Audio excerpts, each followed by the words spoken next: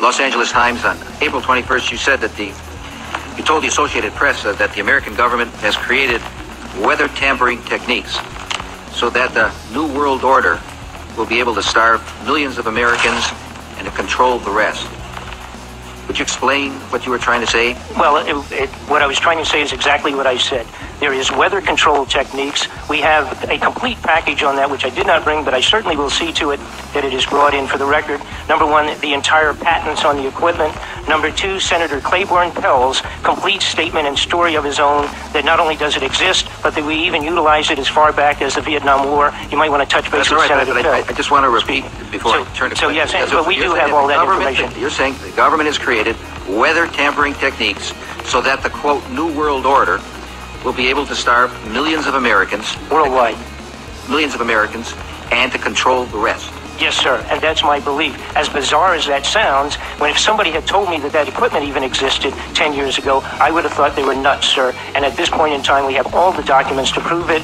And if you think that 85 tornadoes takes place in the middle of our growing area by simultaneous accident, I'm sorry. With the equipment that's already set up internationally, and as bizarre as that is, it is proven and documented. We will supply you with those documents. As bizarre as that is, I would say that weather wars, and this is quoting actually Senator Claiborne Pell himself, that they are the greatest weapon ever created in the world, and that's the Senator's own statement. So yes, I do stand on that. Thank you, Mr. Fletcher. Thank you, Mr. Chairman. Thank you very much.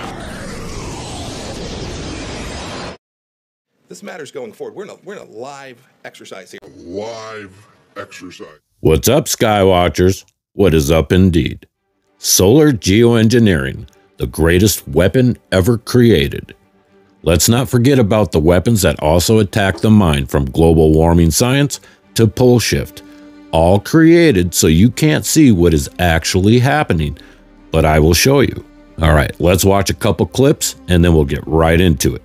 Research claiming, quote, solar radiation modification would enable better informed decisions about the potential risk and benefits of SRM as a component of climate policy, alongside the foundational elements of greenhouse gas emissions mitigation.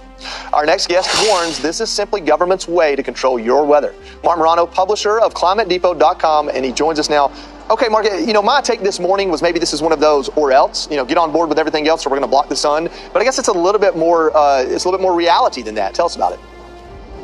Well, this is actually Bill Gates funding this as well through Harvard University. This is retro 1970s. In the 1970s, they believed that our fossil fuels were creating aerosols, blocking the sun, creating man-made global cooling. So they came up with the same kind of geoengineering solutions back then. They wanted to put black soot on the Arctic to melt it. There was one proposal to use nuclear energy to help loosen the Arctic ice caps because they thought they were growing too much. And John Holdren, back in the Obama administration, also supported this kind of geoengineering, if you will, of the climate.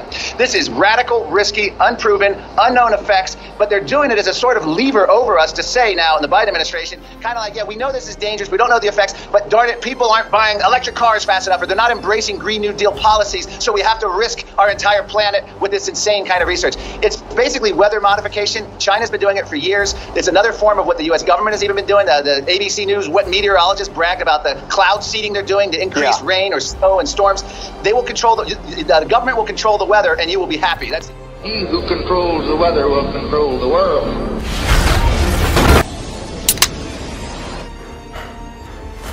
What they're doing is creating a virtual antenna in the sky that radiates extremely low frequency signals that travel worldwide and can be heard in the deepest depths of our oceans. This virtual antenna is called a ionospheric Alvin resonator, IAR, is using the ionosphere as an antenna. So it could be considered a geophysical weapon. Heating the ionosphere with high-frequency radio waves will produce alphin waves and magnetosonic waves, MS waves, standing oscillations of the geomagnetic field lines, which behave as strings with ends fixed in the ionosphere.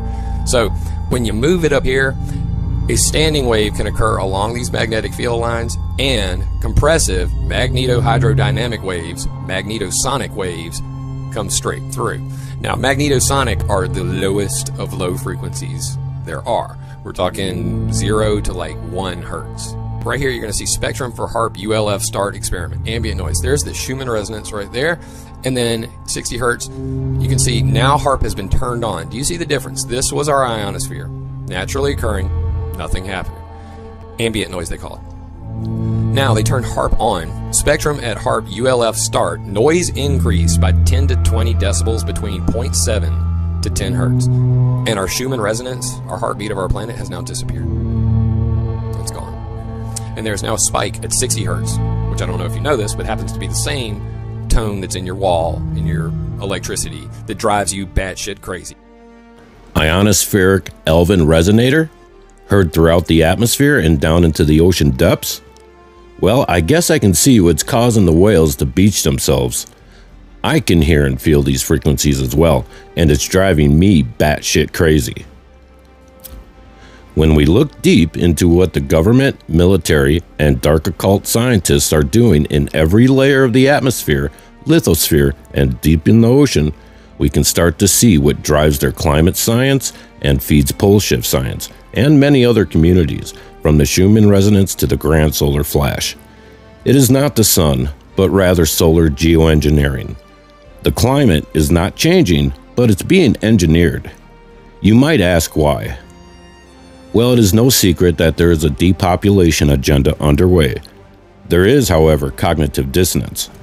Many do not recognize that this is happening and the collapse is well underway. This is only the beginning of the Great Reset. When we dismiss information in order to make our own math and science fit our own narrative, we keep our communities wrapped up in neat boxes, tied up with ribbons of truth to hold them in. Only comprehensive knowledge using all the ribbons from all the boxes woven together can provide us with the rope of truth we need to climb out and set our minds free. Before we get to the next part of the video, I'd like to thank Crazy Tacos, Alex Hammer, Kathy, Sharon Stoles, and someone. Thank you for buying me a coffee. It really keeps me going. And that's from the heart. This is the next generation radar. So you see a use of radar. It's actually the active electronic scanner radar. Okay. So these are simultaneously in every direction. Right. So these are divine. You can see that those are 4 panels. Yeah. So it's omnidirectional. Instead of waiting for the sweep each time, you guys are getting everything at the same time. It's almost 1 second update rates. Wow. And within that, if you have a storm, so if you look over there in the distance, you see prior to the storm, electronically scanned array radar can direct a beam or beam steer energy at the storm while also Electronically scanned array radar can direct a beam or beam steer energy at the storm while also doing its general surveillance stuff. So it's still looking at 360 degrees, but it can dedicate a steered beam at that high priority threat. Okay. Which then provides you get a high resolution target on it. Yeah. Fidelity returns. Wow. And it's networked. So all of these systems, all these radar systems are working together to overlay their returns. What? Directed beams? Beam steering? This most definitely sounds like a weapon. So let me show you what I see. First, they deploy the stratospheric aerosols, chemtrails, at differing levels in the atmosphere. I believe the X is not only a signature, but the spot in the atmosphere that gets heated.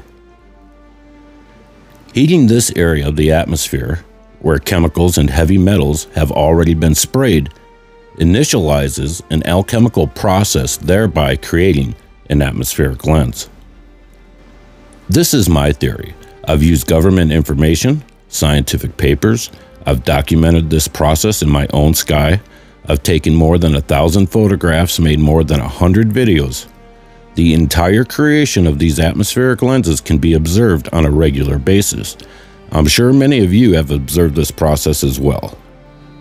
It is my position that these tools are involved in every aspect of the seemingly natural but decidedly unnatural disasters, leading to total climate chaos. So until next time, stay aware, be prepared, and keep looking up.